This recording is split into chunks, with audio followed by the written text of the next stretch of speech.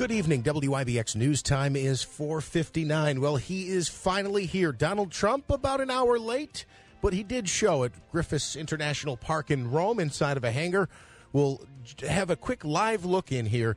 This is a simulcast. WUTR Eyewitness News carrying this live. Here is some audio of Trump at the podium right now. We're going to turn it around very quickly. I just, in coming up, I wanted to read. Do you mind if I take this coat off? Do you mind?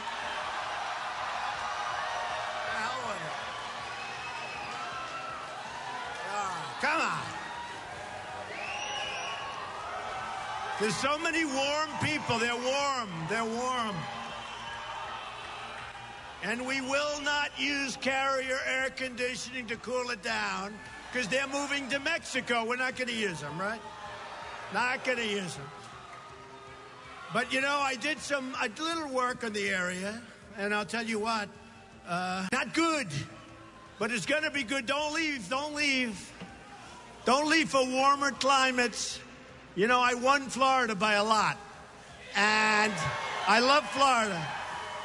But don't leave for Florida. We're going to bring it back. Don't leave, okay? But listen to this. Your county has lost 60% of its manufacturing jobs since 1980. 60%. According to the Bureau of Labor Statistics, the Utica-Rome region has lost more than half of its manufacturing jobs since 1990. No, more than half, folks. Factors, NAFTA, which was, as you know, voted on by a certain person that's running. We won't mention names. Voted on by somebody. The Asian currency manipulation, which I've been talking about for a long time and nobody even understands it but me, is called devaluation. And China entrance into the World Trade Organization has been a total disaster for you and for this region.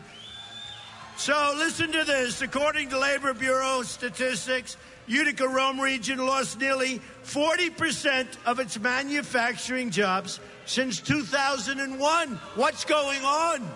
Is anybody working up here? We got to change this. It's terrible. That is Donald Trump live.